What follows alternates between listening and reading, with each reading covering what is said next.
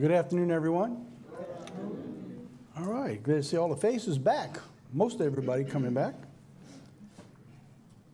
All right, okay. I wanted to mention to everybody here that we can start thinking about, I think it's a little loud, you got echoing coming in. We take possession, God willing, it continues like it's going through, to the property up in Kerry on the 17th of November, or if they get it done before that, will be right before. What I'd like to do is by the end of the month, or maybe the first week or second week in December, maybe sit down and talk about it next week at potluck. And I'd like to have a Sunday picnic out there for everybody. I really like, I talked to Alex, he can help grill us some stuff. And you're talking an hour away from here, hour and a half maybe max. And spend most of the day in fellowship and take some time to thank God and praise God for the opportunity. I don't know the depth of what's going to be developed that God's using us for to do this. But all I can do is go back and think about the time when we walked into this building. And I remember walking around it, and there was an incredible peace. And some of you who are still here that were there at the beginning, a lot of our members have died since then, said the same thing. I remember walking around that parking lot out there, and everybody says, man, it just feels so peaceful here. And it was one of the confirmations, I believe, that God gave us, that his hand was in it for all of us. Of course, when you opened that door and you came in, and my mother-in-law gave out the scream and said, Tom has lost his ever-loving mind this time. I love it this time, in the way she said that. And my prayer was, I told God, I said, man, I don't know why you gave us such a big building. I said, I would never use it. We kind of sort of outgrew this a little bit. And so there's some of the things that's on the drawing board now, we need more space. We need more, and we need to, believe it or not, get the work out of this city. This is a horrible city. I think everybody here agrees to that. The process of doing that is going to be difficult for each one of us. It's going to be difficult for all of those who are tuning in, and people are saying, I'd like to move out there. Two of the advanced people moving out to here will be here next week. Elwood and his new bride who got married here, Kay, about a year ago. I don't remember exactly how long it was. And Chuck Baker and his family. Both are coming down to look at properties next week to buy to make a move. And so we'll grow by just for them alone, and they're all looking forward to coming down here. My point of saying all this is that the process of moving out there, I felt the same peace when I walked around that property. I can't tell you the incredible sense of awe and love and respect and peace that I walk around that property. And when I talked to the inspector who was inspecting the building, and when it was all said and done, he's just standing there and he's looking over everything. He says, man, what a place. And he said, by the way, what did you pay for it? And I told him, and he put his head down and he shook. I said, oh, man, I'm thinking my love of the land and what God had led me to, that he moved us to pay way too much, is what I honestly thought my initial thought was. And we had never had a lot of money before. And it just so happened in the last 2 years, a lot of money just flooded in. And we met Steve and we talked to the ministry. And by the way, the property, the decision was not made by me. It was made by the ministry at large, which always makes our big decisions. And I'm just the one who gets the blessing to be able to be the spokesman for the most part and being able to share some of the things that goes on. But Bobby will tell you, and Clayton, they're on the phone calls. We advance all the information, everybody makes the decision. In fact, the funds came in so fast, I had to meet with Steve Council because I give Clayton all the finances twice a year. He gets all the finances, the bank statements, everything, to verify everything. And y'all know how that works. But all of a sudden, it just boomed. And then this showed up. So when I told him we paid $800,000 for the property, he just shook his head. And I said, I guess we paid too much, huh?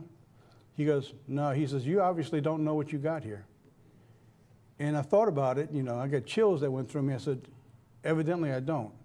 He said, the land out here, raw land without much done to it. He says, the raw land out here, it goes for at least $10,000 an acre. He said, cultivated land like this could be as much as $15,000 an acre. He said, so you've got property by itself without the buildings worth over $1 million here. So what God did is he opened the door for us that 2 years could have never been possible. In fact, 4 years ago when we picked up the Daytona building, we didn't even have enough cash in the bank to pay the bills and fix the roof. But we took it on anyway. We fixed the roof and we held the checks till we had money to pay for it. The work that God's got for us today, I believe, is only beginning. And I know there'll be people out there, they'll think whatever they want to think. But the truth is, God's opened this opportunity for us to be able to do something, to do a work.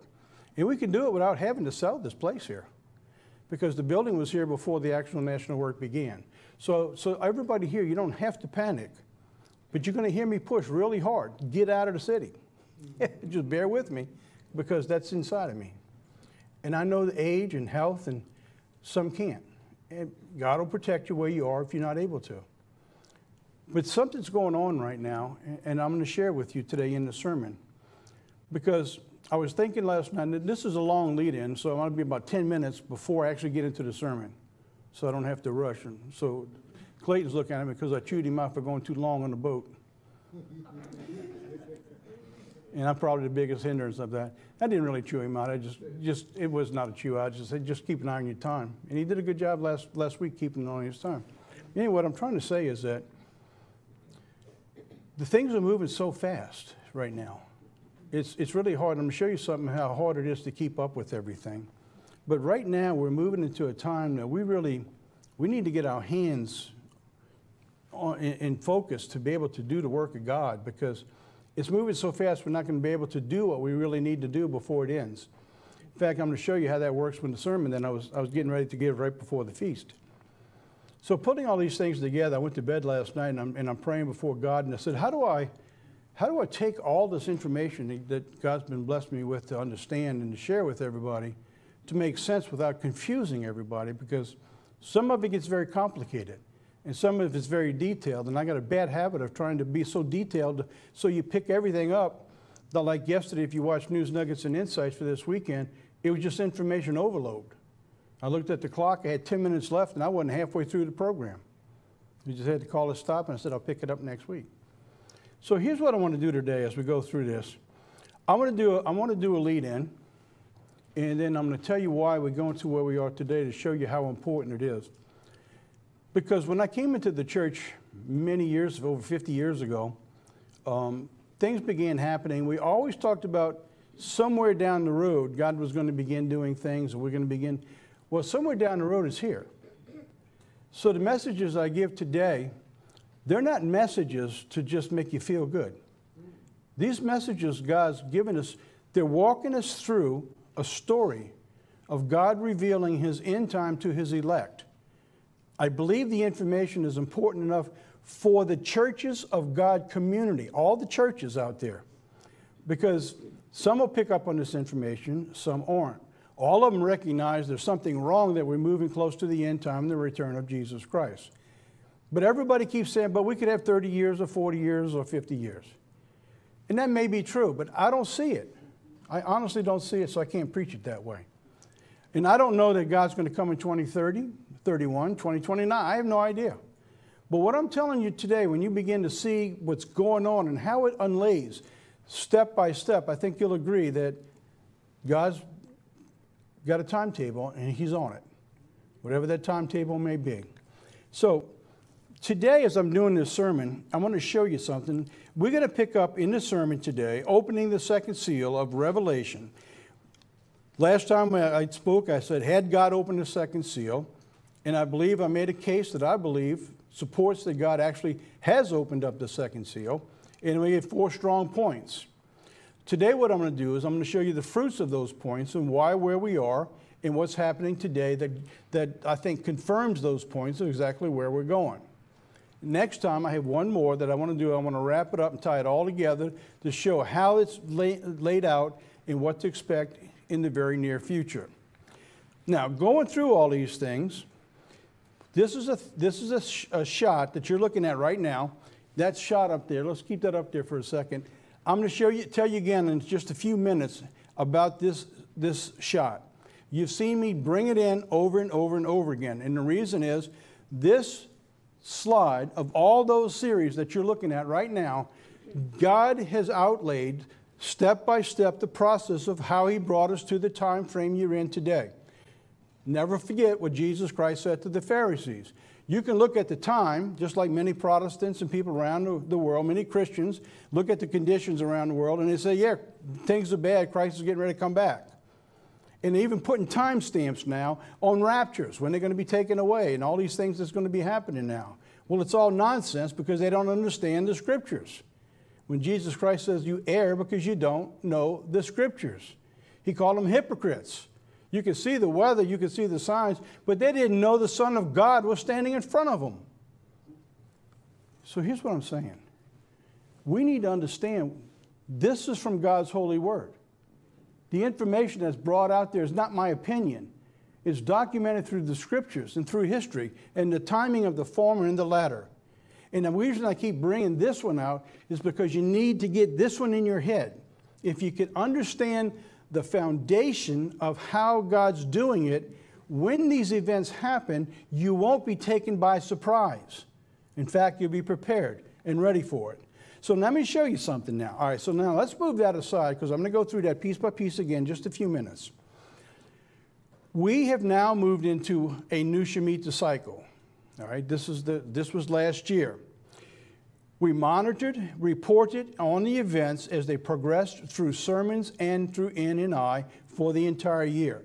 Every one of these sermon series all took place in 1 year of God's time cycle. So I was going back over this morning, and I'm saying, or last night, it's like, man, that's a lot of information to try to understand. Then I thought about Ron Dart, and Ron Dart, in one of his sermons, he talked about that God brings you through cycles of learning in our spiritual lives. And he said it usually comes about when there's chaos, or there's a calamity that's hit your life, or changes that you've been going through. In other words, God moves you out of your comfort zone so that he can begin to work with you. And through the time of him working with you is your closeness that you bring to God means to the availability of his Spirit that he begins to reveal to you. And I look back over my life, and I remember in 1978 when I got thrown out of the church simply for asking a question and not understanding place of safety. The 78 to 79, my life began to change. I realized by 79, I had a lot of knowledge from Worldwide Church of God, but I lacked the understanding. And it was through the church, Church of God International that I was with until Going to Ted basically was put out, or during that period of time. You know, my dearest friends were in there. That period of time began to change my life, where I began to get understanding. The information I'm revealing today, or I'm understanding today, about the dualities, the spirit, the former, and the latter, all that began when I got thrown out of the church. So when I'm home and I'm studying all this information and knowledge, which I had no idea what it was for or why, I just began gathering information. I just thought it was pretty neat the way God did things. And that's as simple as it was. The next major period of change came in 2015 with the sun, the moon, the stars, and the blood moon tetrads. That period of time now put us on a trajectory of information and knowledge.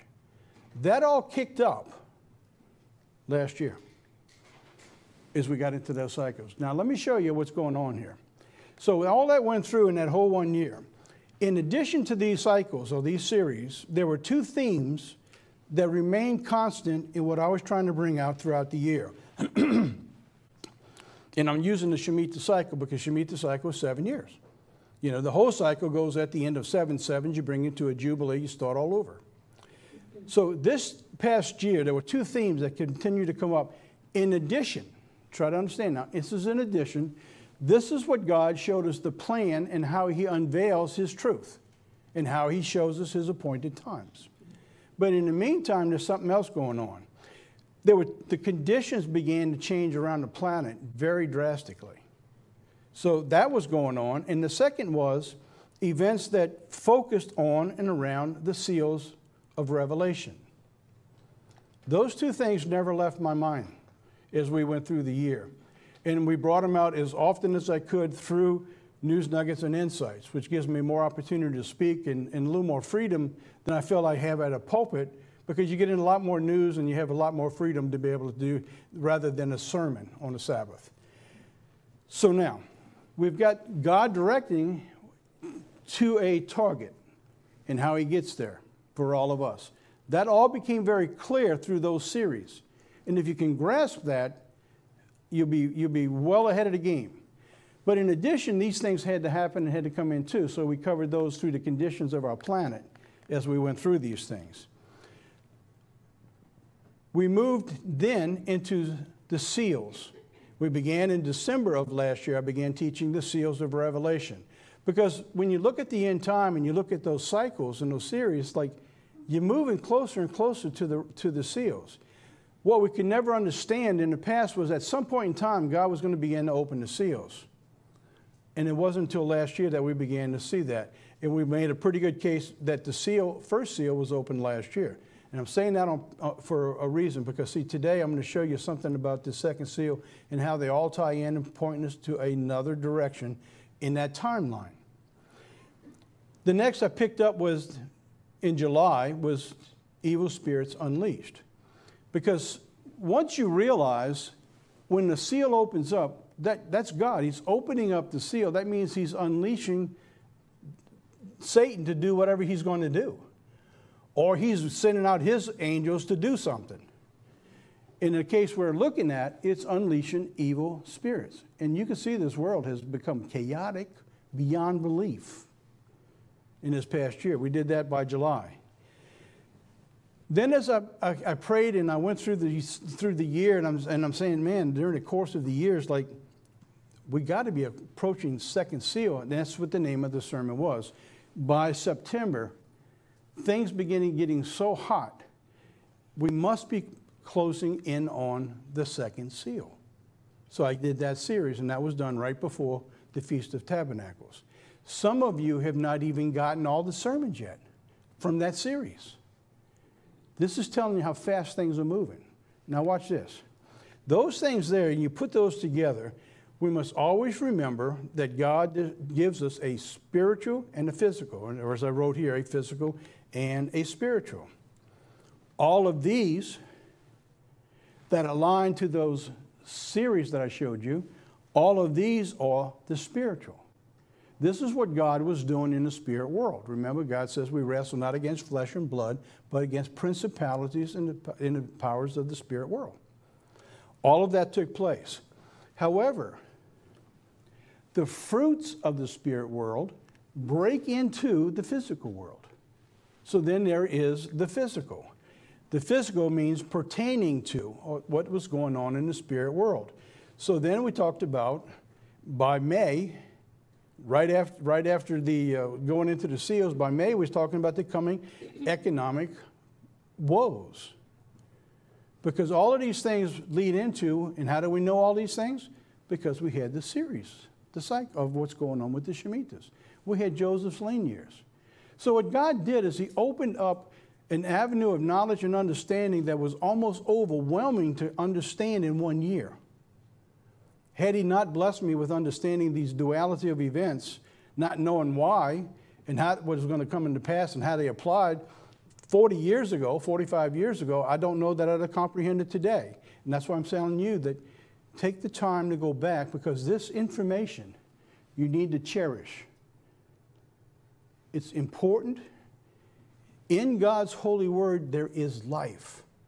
That because when things get really bad, when it gets to wearing down of the saints, when it gets into a martyrdom, you need to have in your mindset that God is with you regardless of what he lets you go through. And then we need to work. We need to be prepared to help all those people God's going to bring out of tribulation. So then we went into that first. And as we were moving closer to the second seal, which would have taken place, the second year, which would have took place at Atonement that we just went through, coming back from the feast, this was the sermon I had intended to give. And it was called building on this first. I built from the first. I was building on the second. And it was said, entering into the second year of lean, following the examples of Joseph. But here's what happened. Events were moving so fast. When we were at the Feast of Tabernacles, Israel was struck with war. When we came back, this got pushed out, and we began covering war. We had to send a card out for people to request that. We've got hundreds of cards came in. People were waiting for that sermon. I never got to deliver it. My brother called me the other night. He says, when did you do that sermon? I don't have anything on record for that. I said, sure, you must have, right around the feast, before the feast. I went back and looked, and sure enough, I didn't do it.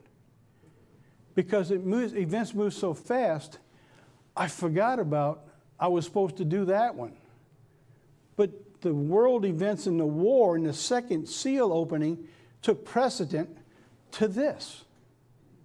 So I thought about that. I said, well, you know, that's parallel to God says, if you're not prepared, it's going to catch you unaware. And sure enough. So when I finish this seal, in case you're waiting, if you're online and you're waiting for a DVD to come in, I'm going to do it.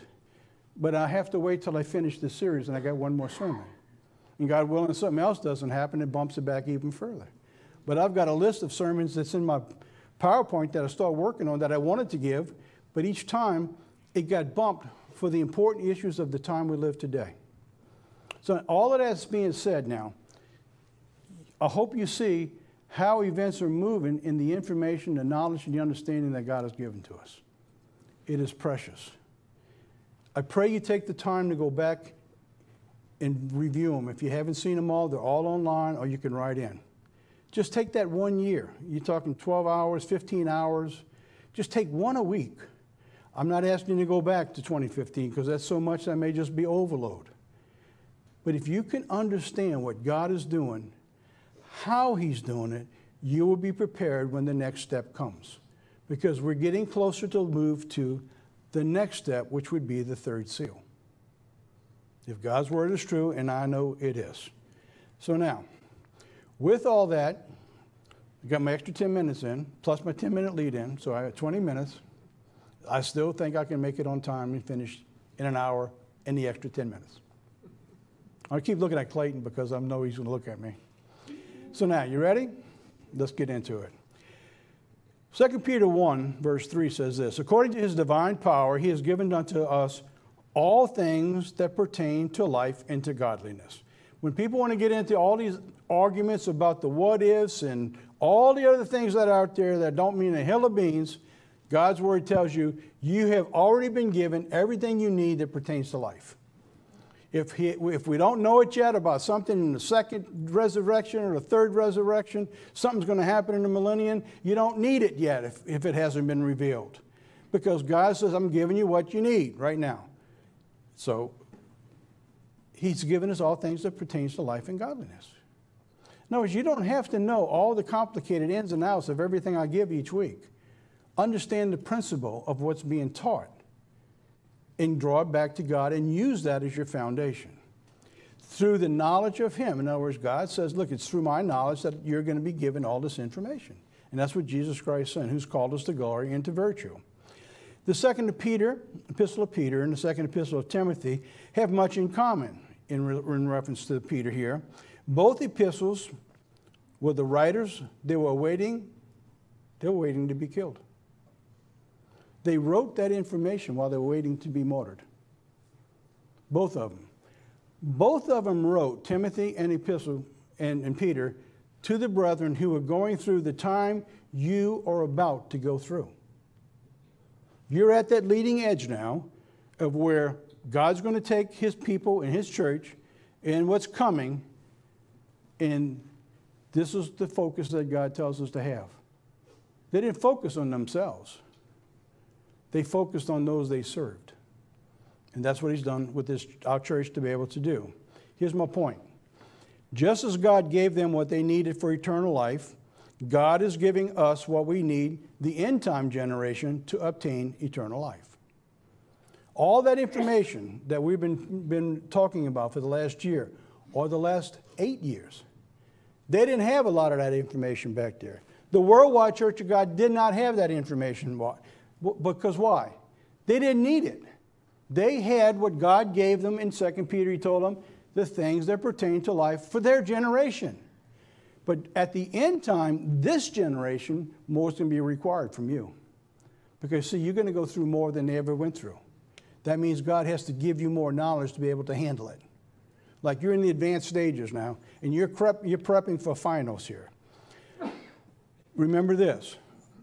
Being confident of the very thing which he had begun his good work in you, he will perform it to the day of Jesus Christ.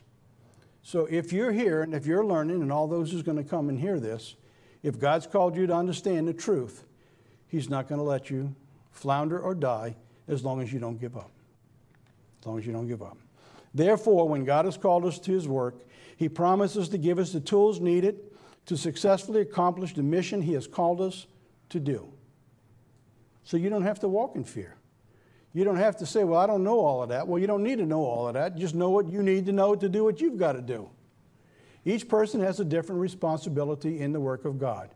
And, you know, you go through and we've taught that in leadership, and I know I've taught it in ministerial training classes that I've worked with the church. It's talking about this, God puts a tool. Everybody's got a different mission in the church. Whatever God has called you to do, then do it the best you can. With all your might, with all your power, and the trust and the love of God. And he'll take you to wherever he wants you to go from there. 2 specific points I want to bring out here. God says, my people perish for a lack of knowledge. And 2, that's in Hosea 4:6, God says he's going to give us the knowledge before he does anything. So if God's going to reveal the knowledge, all you have to do is stay tuned to what he's telling us. And boy, he's given us a lot to this church to be able to understand. Look at God says in Amos 3:7, he says, surely he's going to do nothing unless he revealed his secret first. So we don't have to fear. We don't have to worry about what we don't know yet. What we need to do is focus on what we do know. And God will give us the rest. And believe me, that'll give you peace of mind when you have uncertainty when Satan's trying to bring things out. This means that to understand the times we live in today, God would have to reveal to them, his people, us. Daniel 2:28, God says in heaven there reveals a secret he makes to know. In other words, when God's ready, he's going to reveal it. That's a promise. That's according to Daniel. He says, remember when the king Nebuchadnezzar was looking for answers to a dream? He says, hey, God reveals those things. And we just read in Amos, he says, I'm going to reveal to my secret when my servants when I'm doing it. So all those things together all tie into where he's taking us. The 2 important and specific pieces of the understanding of all of this is included and to address the points at the opening of the seals. So it's important to understand that when God begins to open all those seals, there's a lot of moving parts going on around the world. You don't have to know them all.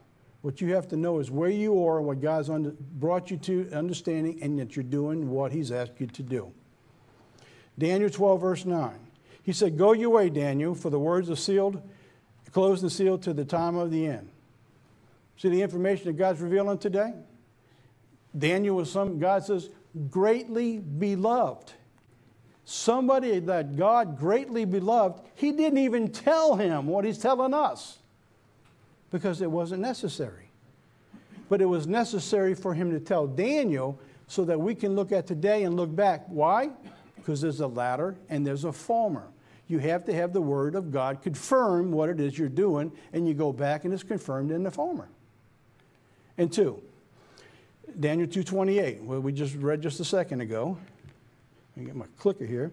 There is a God in heaven that reveals secrets and makes known to King Nebuchadnezzar what shall be in the latter days. So all the information God's given us today that we're learning, the generations before us, they just didn't have it. Not that they did anything wrong, but just like with Daniel, God said, it isn't for you. It's for the last generation. That's us. What an incredible time you live in when you think about all this.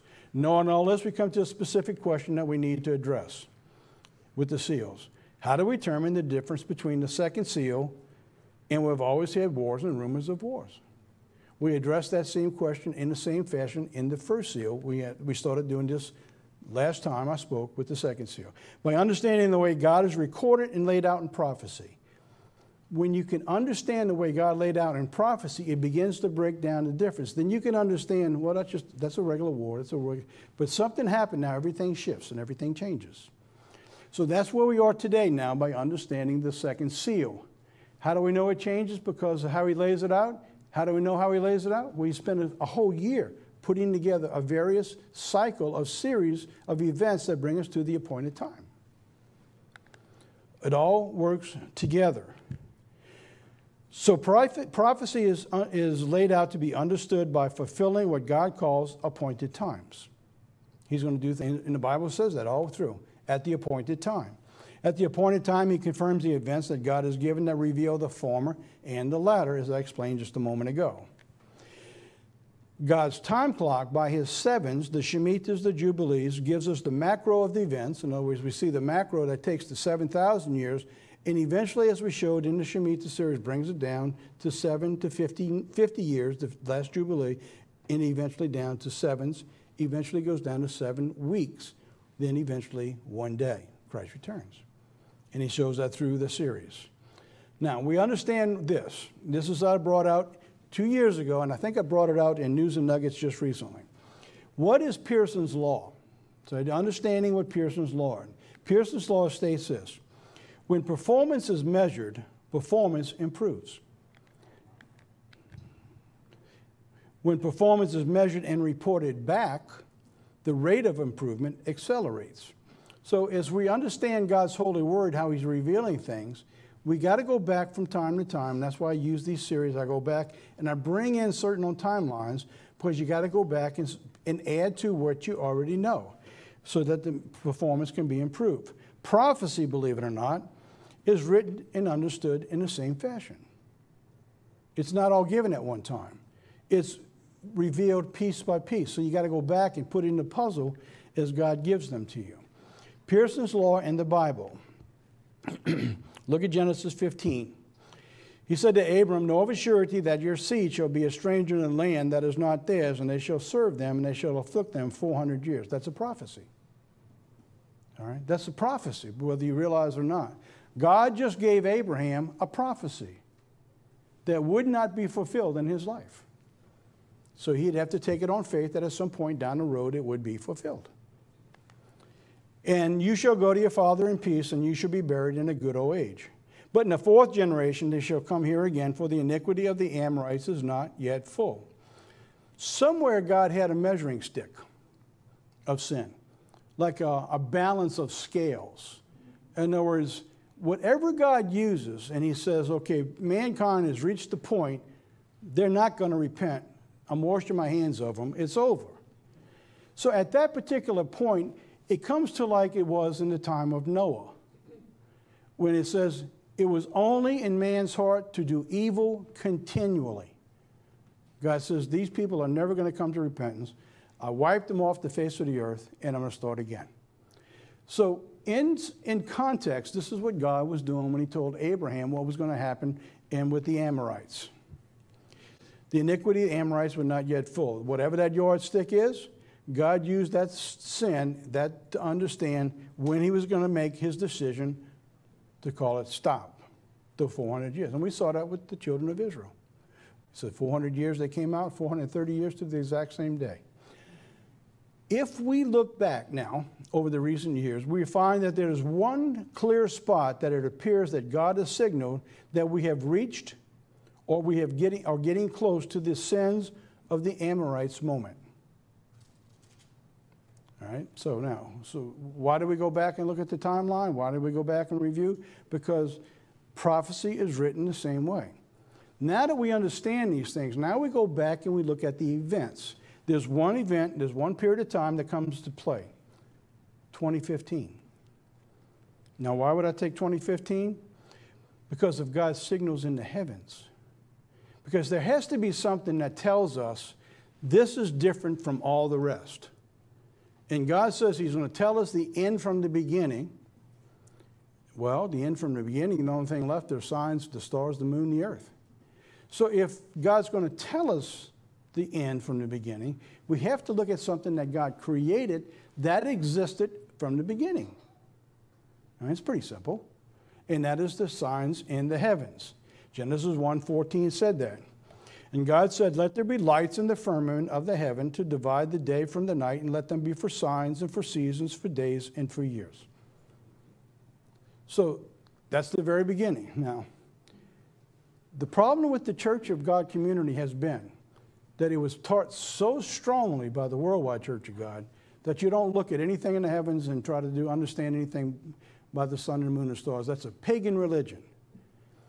Satan knew that. Satan knew that the only way that God would show us the end from the beginning is what he created. That was in the stars, the heavens. And he told us in Genesis that is what he's going to do. So Satan knew that. Satan knew the end and what's going to happen at the end. He understood all that. So he creates a counterfeit that builds around the stars, around the moon and the sun. And he tells people, that's pagan, don't look at it. So what he does, he creates the counterfeit so that you don't do what God says to do. It's like reverse psychology for what he did there. Let them be for signs. Now, we've done this before, so I won't spend a lot of time here. For signs. Strong's in signs is oath, and it means a flag, a beacon, a monument, an omen, or an ensign. In other words, when something happened in the stars, that's a signal. 2015, we had that in the blood moon tetrads. That was only the 8th time that's ever happened since Jesus Christ. In at least the last 4 that we know of for sure, all centered around some special event. Actually, we came over with Columbus coming to America at one of those events around that period of time. The nation of Israel being established, modern day Judah coming back. The control of Jerusalem, they had one there. And then in 2015, in 2015, everything began to change from physical. It had more of a spiritual overtone to it. And all those things began to move. It's also used as a mark. In Genesis 4:15, God says, set a mark on Cain's forehead. That was a sign. And put a mark on his head. What are they going to do before Christ comes back? It says, mark those who cry and sigh for the abominations. So God's going to be able to put a sign, a mark on people's heads. It's going to be spiritual, so that no one can touch you. You're off limits. Isn't that good to know as we go into the end time? It also comes from the root word 225, uth, which means to come or to bring forth. So here we have the signs in 2015, something to bring forth. And as I wrote in the book that I wrote back in 2013 and 14, is like this was a new beginning. It wasn't the end yet. It's like God was now moving. In other words, God was beginning to bring about his end time, his plan. So all those things began to line up. And as we go through that, we understand there was one last point I wanted to bring out in this, that God told us the end from the beginning. Here's the scripture that proves what I just been quoting in Isaiah 46:10. So when we look at all of these events, what took place with the blood moon tetrads, everything around the world began to change. The Pope began to rise. He came to America. The entire planet now was being brought in together underneath the Pope. It began with the 2014-15 tetrads. In 2017, it kicked the signs in heaven, which you see in Revelation 12. The end from the beginning. And all these things began to change as we went through it. So here's the cycles that we talked about before. The Shemitah, it tells you the time period bringing you to God's appointed times. Walking us through step by step. Step 2, the doomsday clock. So God says that to know when these things, they have to be fruits. So in the fruits, we knew the doomsday clock were the conditions at the time when all this begins to happen. By January 2023 was showing that it was a year of transition. It was bringing us from where we were to where we're going to be at the end. That's what we brought about the years with the economic lean that was coming through. And finally, and this is one that we have only touched on. I need to go back to that one because you see the bitter waters are approaching the waters of Mara. What God has done by revealing this information to us, it takes you out of the prophecy to here and now. By understanding the process of what God's revealing through this, we pull in a brand new aspect that we're only beginning to understand and work through. Is taking us through the day by day. It takes the Bible out of prophecy into, like I said the other day, like a newspaper. Begin to read the news of what's taking place, and you know what's happening as you go through that. If you haven't seen this series yet, please take a look, because it is one of the most important of all the series. So now we're at the second seal now. We're coming to that in Revelation 6. He opened the second seal, and I heard a second beast say, "Come and see." And there went out another horse, and it was red, and power was given him to set on to take peace from the earth. Well, that's the first thing of the red horse. So as we began last year understanding that we knew we were at taking peace from the earth. There was no doubt about that. I mean, there was no peace anywhere on this planet. So we knew we had to be reaching the second seal, especially if the first seal was open, and I believe it was with seal P27. I believe we made a pretty good case for that. Somewhere down the road, we may say, "Oh, nope, here this came out, and that's where it's at." I don't think so, but it could happen.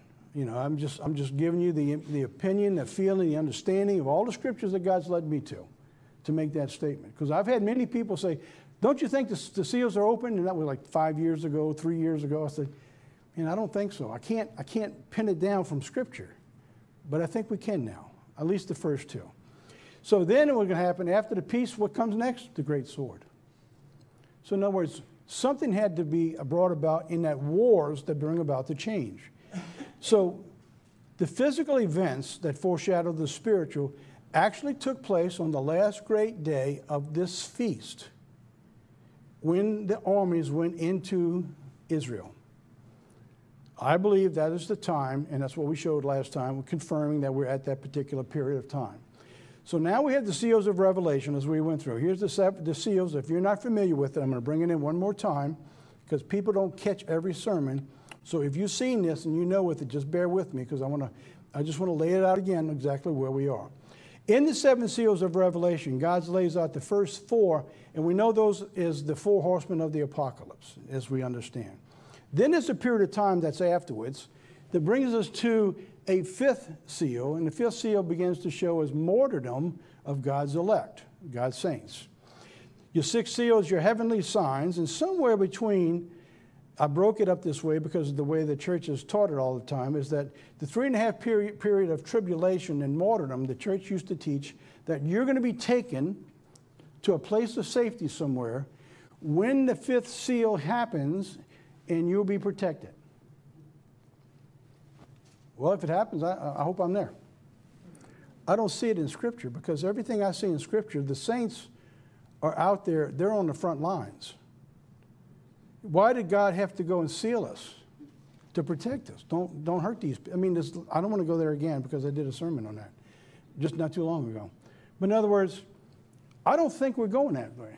You know, I made the mistake of calling property out here, the Joseph Project, a place of safety. Well, it's really a place of refuge, so to speak. It's a place to work. And if I said like a place of safety, well, I think God will protect us there. But as far as a place of safety everybody goes to, no, I don't think that. I think there's going to be a lot of work, and there's going to be a lot of hard work that we'll have to do out there. So then you get to the seventh seal, and you have Christ's return. In the seventh seal, you have the seven trumps, remember? And the seven trumps, each one, God begins to bring about more and more information and more judgments upon mankind. When the seventh trump sounds, you get the seven last plagues. So now, we're saying we're at the second seal. So the second seal is right here. Do you see all we have to go through yet? That's a lot to go through. And I'm saying, I don't say we have a lot of time. I want to clarify that, because somebody wrote to say, when you said we have a long way to go, do you mean time? No, I didn't mean time. I meant what we meant was, I think God's on his timeline. I meant all this has to happen, so things begin happening rapidly as we move through, is what I'm trying to say. Word of caution now. Here's the word of caution.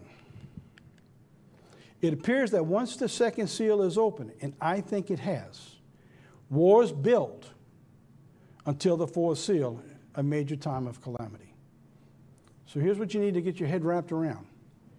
If it is true, and I believe it is, that God has opened that second seal, what you're looking at going on in the world will not get better. It will get worse. There'll be periods of calm. that God will say, well, you know, they got everything under control. Then God says, when you think not, boom, that's when it comes. So it'd be like the stock market. It goes up and it goes down, goes up and it goes down. So now, let's put all that information on our timeline again, where we're at. Are you with me today on this? I think it's smooth enough that we all understand it. Because I'm trying to keep it in perspective. I don't want, if it gets over your head or I'm too complicated, it does no good by teaching this. That's why I keep going back piece by piece to put it together. By the way, I do it because I'm learning too as we go. And each time I do this and I go back to it, it's usually to add something to it, which is what I'm doing today. All right, so now, here's our 7 years from 2022 where it began the cycles. So we go through our 7 years. And remember, the cycles end from the fall, from atonement to atonement. So when you see one, like here, well, that's the end of the first year, 2023. That's the end of the first year. That's where we're at now. So now, at the end of atonement 2023, we're now in the second year. Begins the second year. So because we just got past atonement.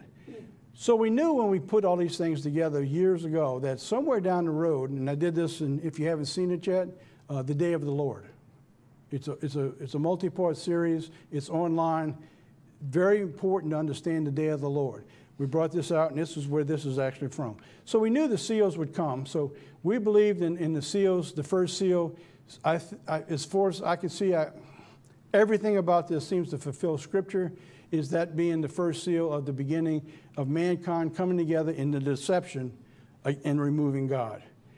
So now we come to the second seal where we are today, what I believe just happened on the last great day of the feast. It is the beginning of the second year of the 7 years of lean. So we're beginning to understand here, is it possible that God's going to open a seal each year? I don't know. But watch how it lines up today when we put this together. In part one, we brought out 4 specific biblical points to make sense of the war in Israel in opening up that second seal. We're right there now. I believe we have just begun. So when you look at the news, what's going on? It's escalating and it's expanding. All right, so now the United States is being drawn into it. We sent fighters into Syria and blew up some things in Syria. All around, the threats continue to grow. So from a biblical alignment, it appears that the war began at the appointed time on the last great day of the Feast of Tabernacles. And why do we think that? Is because it went into Israel. And one of the things Luke 21 tells us, I believe Luke 21:20, when you see armies surrounding Jerusalem, you know that the end is near. In other words, get out of there. So what we have is the former physical of that scripture, picturing the latter spiritual at the time before Jesus Christ returns. So that means when this war begins, it don't stop. That means it's going to continue to escalate. The Middle East is not going to have the peace. They have ceasefires. They'll pull all the dead out, and they'll go back and they're going to fire again. And that's going to continue until Christ returns. Why? Luke 21:20 tells us so. Armies surrounding Jerusalem.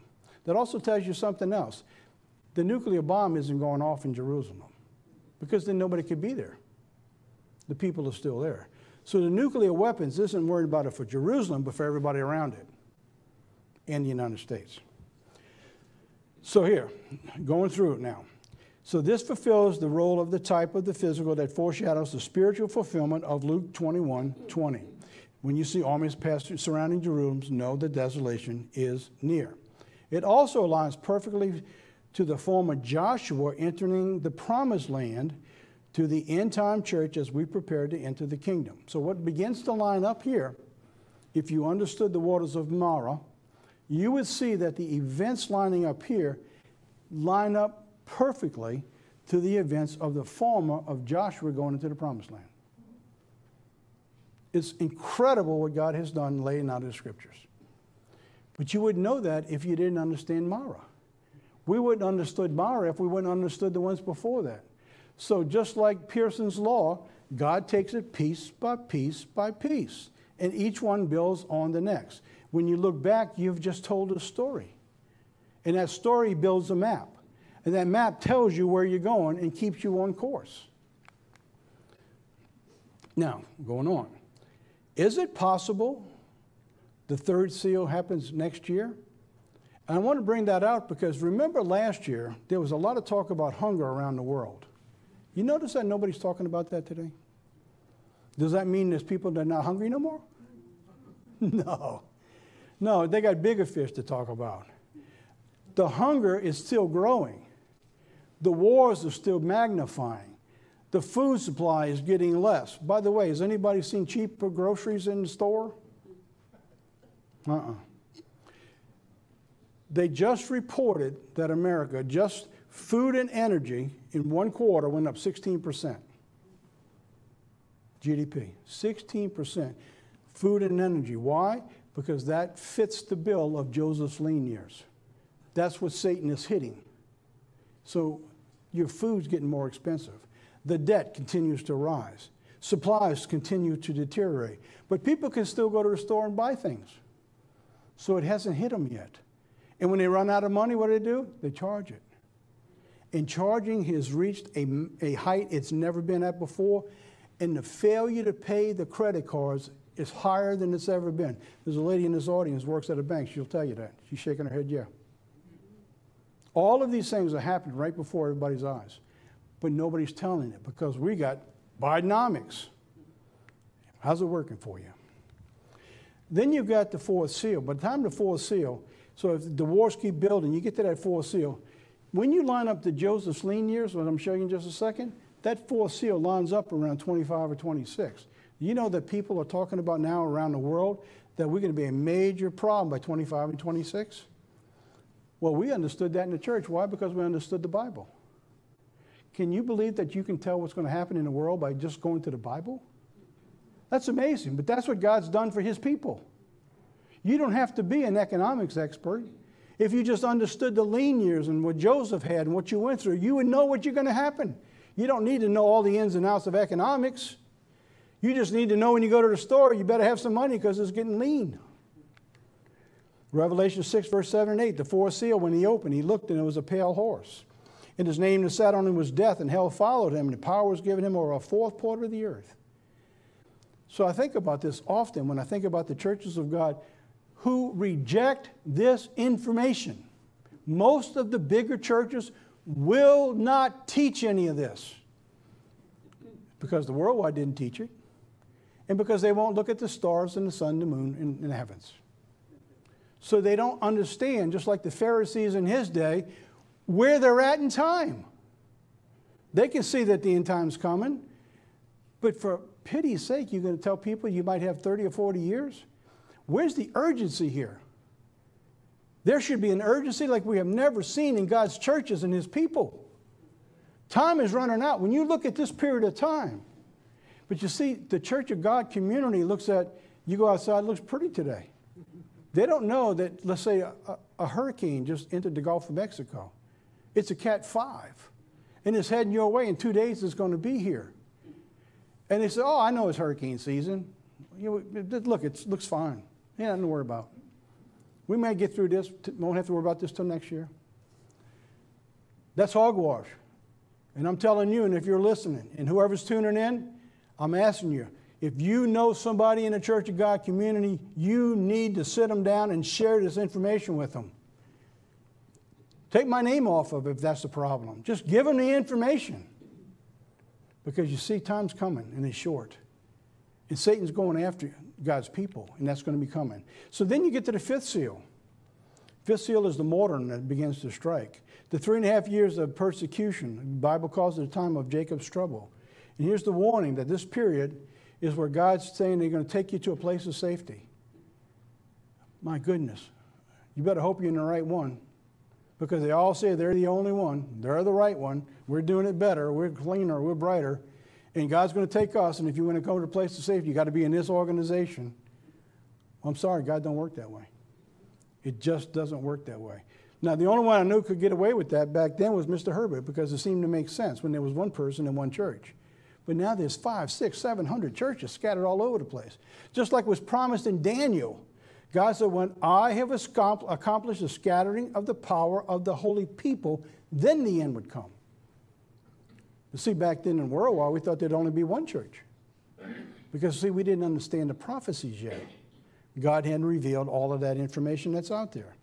So now, let's begin to wrap through some of the news events of what's taking place. Let's confirm that the fruits of the time bear out what I just told you. World Watch. In the World Watch, the Middle East. In the Middle East, war in Israel broke out. Of course, everybody was telling us right before then, the accords were coming in place. Saudi Arabia was thinking about joining into it. And there'd be peace when there is no peace. Even Jake Tapper, our national security advisor. I'm going to play this again. I played it last time. Danny, you about ready with this? We're going to play it again so you can see. It's only about a minute and a half long. Play that video. Now, just last week, Biden's national security advisor made the following claim. Size for now, because all of that can change. And the Middle East region is quieter today than it has been in 2 decades. Now, Bret Baier recently interviewed Saudi Arabia's crown prince, the de facto ruler of the country, and asked him how close Saudi was to recognizing Israel and establishing full diplomatic relations for the first time in history. Just a few days later, he asked Israel's prime minister the same question. So you think, if you were to characterize it, are you close? Every day we get closer. It seems it's for the first time a real one, serious. We gotta see how it goes. You know, we just got back from Riyadh. I know you heard those words from the Saudi Crown Prince. What was your response? Well, I was delighted to hear what he had to say, and to borrow a phrase, I think we're getting closer to peace every day that passes. Now, Senator Tom Cotton says crushing this potential peace deal was exactly why Hamas launched those attacks today on Israel. Cotton saying in a statement, quote, "This war is a transparent attempt by Iran to derail the peace talks between Israel and Saudi Arabia. The United States should provide Israel the military and diplomatic support it needs to destroy Hamas, and the Biden administration should cease all engagement with Iran." Here's Senator Lindsey Graham earlier. It's a major intelligence failure, and we got to look at our own intelligence apparatus. How could this happen? You know, 9/11 happened. And former Defense Secretary Mark Esper said the same thing earlier. Griff, he said this was also an intelligence failure. You know who didn't fail with all that intelligence? God's holy word. Because he tells us there's going to be no peace before Christ returns, especially in the Middle East. So as they're getting closer and closer, they're thinking they're going to have peace. Satan says there's no way you're going to have peace. If the second seal was being opened, God said he's taking peace from the earth. We need to remember what God's holy word says. Once the second seal is open, the scenario will only expand until we reach the fourth seal, affecting 1/4 of the planet.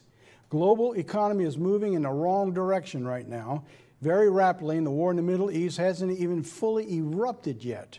Iran's foreign minister threatens the U.S. and accuses Israel of genocide in a UN speech. The Iranian foreign minister, Hassan Amir Abdullahian, warned that the U.S. would not be spared, he said, if it continues, to manage what he called the genocide in Palestine, while speaking to the United Nations on Thursday.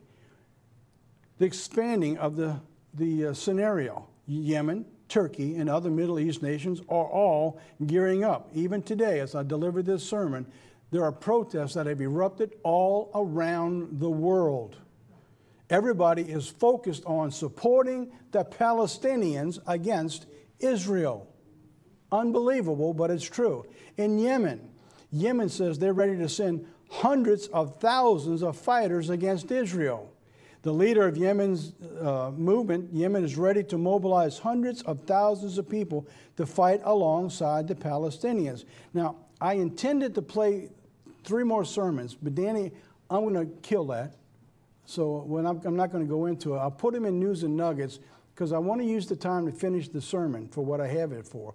But I'll bring it out in news and nuggets. When you see the sermon, I'm not going to go to them.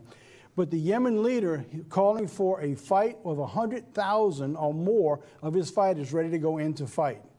All right, following all that scenario, this news writer wrote, I wanted to spend time in this because this scenario is very important. Once the flow of the Middle East oil stops due to the war, the price of oil is going to go completely nuts, he said. And once that happens, a nightmare scenario could quickly unfold. Now, this is his scenario. Watch how close he is to the Bible, what the Bible says. The conflict will escalate, he says, into a regional war with the U.S. becoming directly involved. Well, he wrote this a couple weeks back. Well, it's getting to that stage already. This is the U.S. fighter jets strike Iran already in retaliation on the U.S. troops. There have been over 20 attacks by the Iranian proxies on the military of the U.S., trying to pull us into this conflict so they can escalate it into a global war to pull in China and Russia, eventually going into a world war. All that is at the beginning stages right now. They said OPEC will respond with an oil embargo.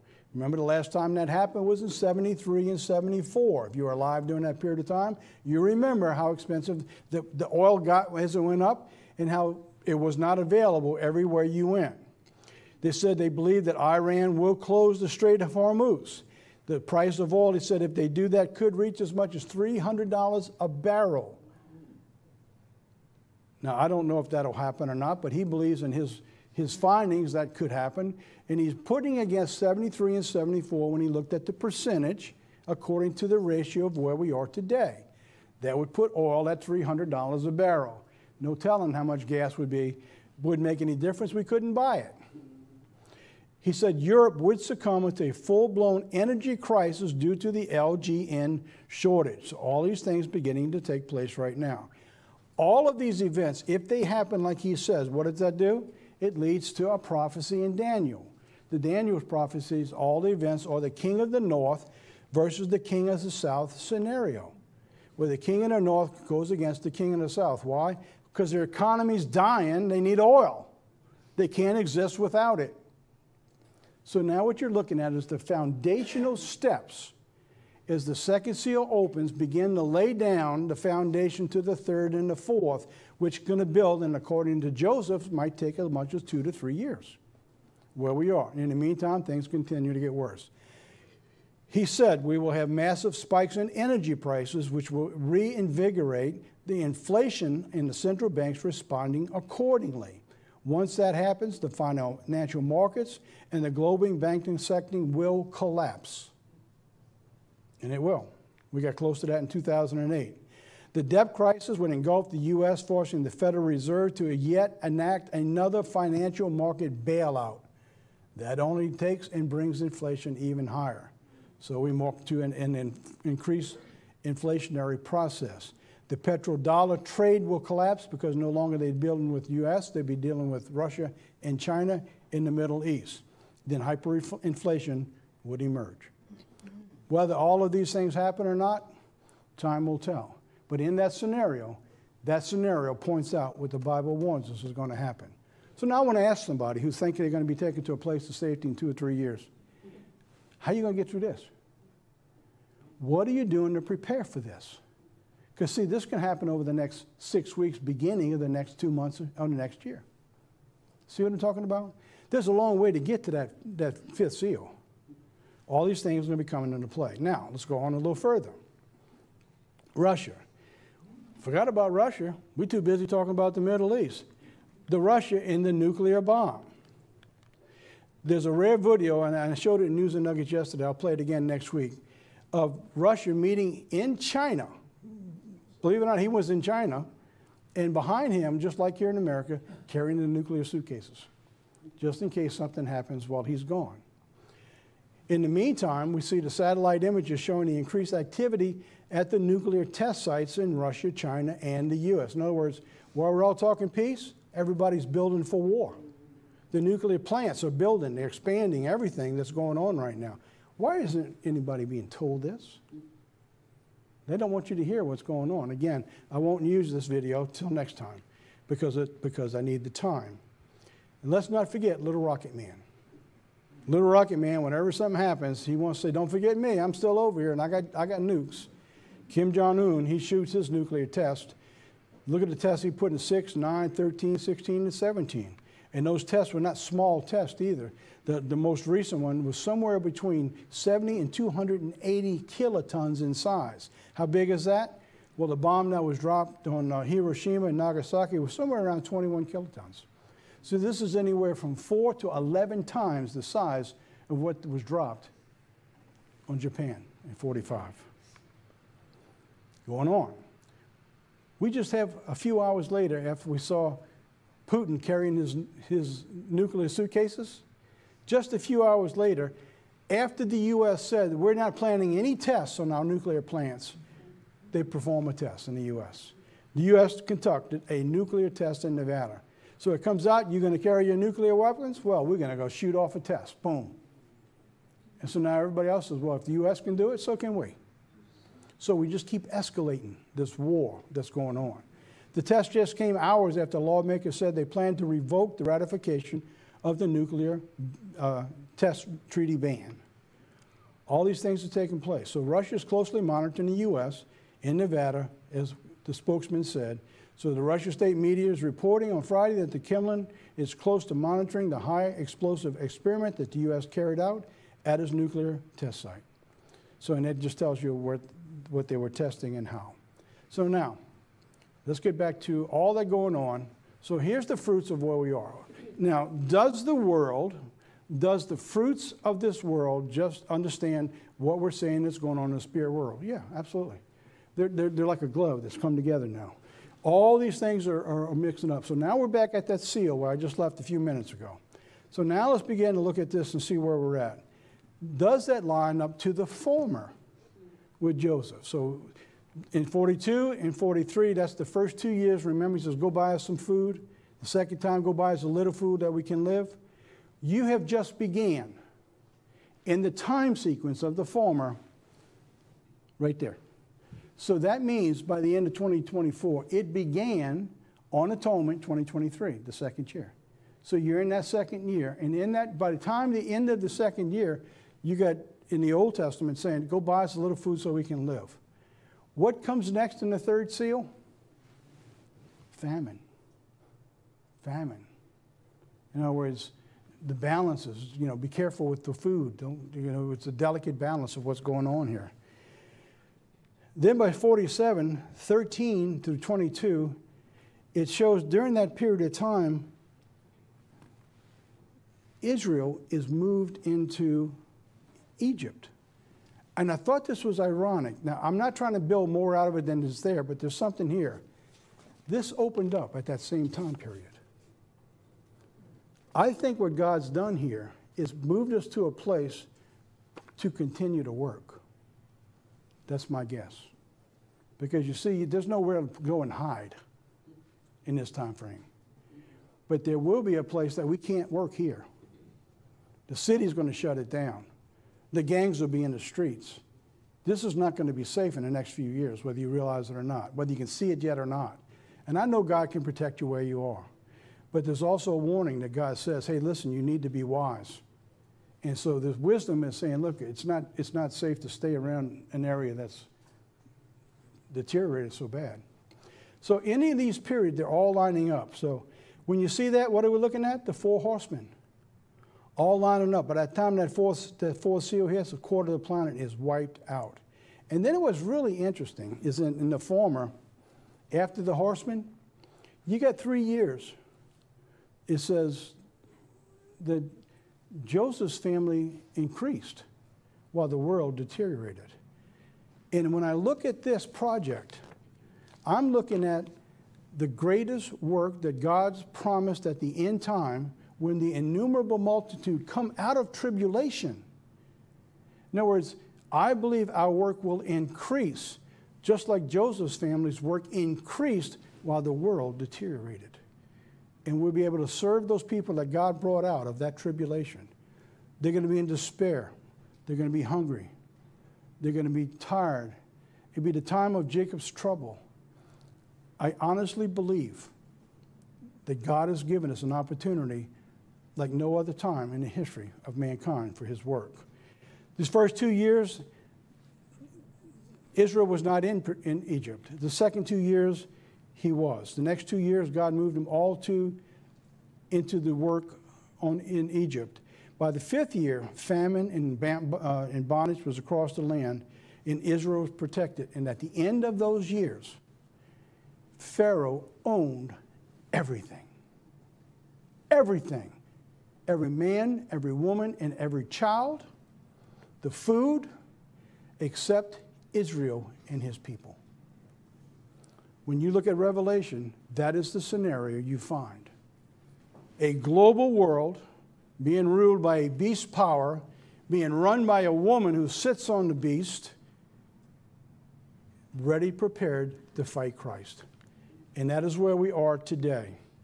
So now, the approaching the waters of Mara, understanding that journey, what we learned from the waters of Mara is a series that we have moved from the prophetic scenario of God's plan to the here and now. We're living in the latter day, the parallel period of time, just before the return of Jesus Christ. No different than the Israelites who moved into the promised land and began their 7 years of war. As said before, once the seal is open, it will only expand. And we're at that time right now until we reach that fourth seal and that massive explosion of 1/4 of the planet on this earth. The opening of the second seal. Has God opened that second seal? Oh yeah, I think he has. I think we can continue to make that case, and I will the next time I speak on part 3 of opening the second seal of Revelation.